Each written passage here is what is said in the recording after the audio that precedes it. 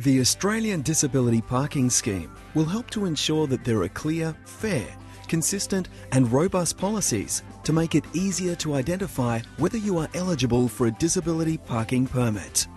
A key feature of the scheme is the Australian Disability Parking Permit, which will initially replace over 100 different permit types across Australia and make it easier for permit holders when travelling interstate.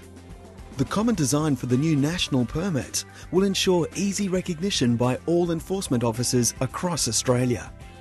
The Australian Disability Parking Permit also includes enhanced security features to help reduce the misuse of parking permits.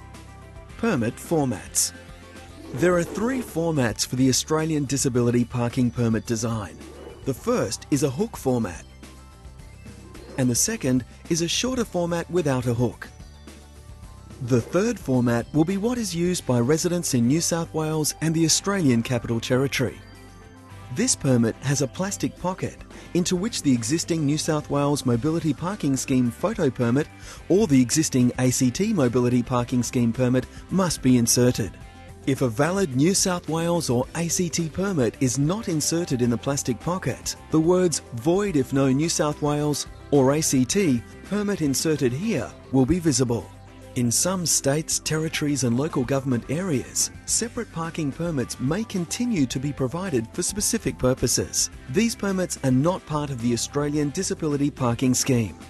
Some organisations that transport eligible people with disability may receive an Australian Disability Parking Permit. Otherwise, the usual permits for these vehicles will still apply. Permit use. Existing permit holders will get the new permit in one of two ways. 1. Through the normal permit renewal process when their old permit expires. Or 2. They will be mailed the new permit if their current permit is not due to expire for some time. Existing permit holders, except New South Wales and ACT existing permit holders who receive a new Australian Disability Parking Permit, will be asked to destroy their old permit immediately.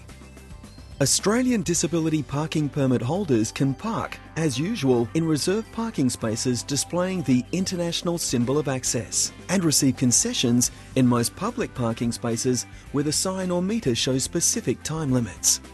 Permits must only be used when the vehicle is being used to transport the permit holder.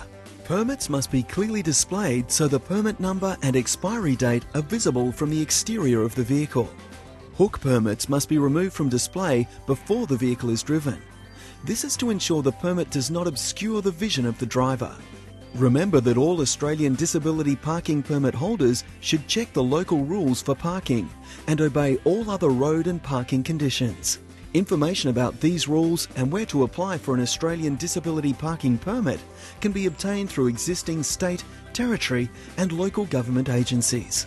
Permit holders should contact the agency responsible for issuing disability parking permits in their area to check the arrangements for transitioning to the new permit.